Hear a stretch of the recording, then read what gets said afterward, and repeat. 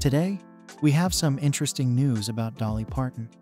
She recently spoke about Elle King and the incident that happened during her Grand Ole Opry birthday celebration. Let's get into the specifics.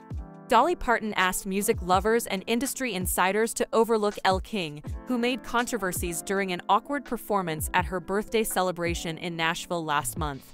King revealed she was hammered during a performance commemorating the country star who turned 78 on the 19th of January at the Grand Ole Opry.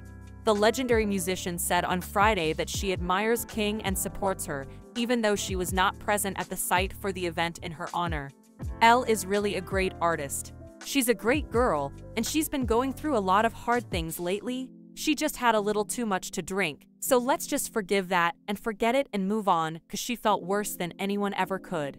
The Grand Ole Opry apologized to all concertgoers on the night of the Parton tribute for the vulgarity that King, who is the daughter of actor Rob Schneider, used during her performance. Throughout her performance, King was observed mumbling her words and using the F word several times.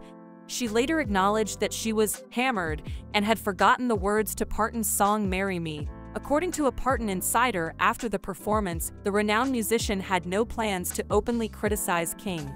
The source said, "Dolly in no way is going to bash Elle for her performance at the Opry. That is not Dolly's style, and that will not be Dolly's intention to take down another artist, especially a fellow female artist."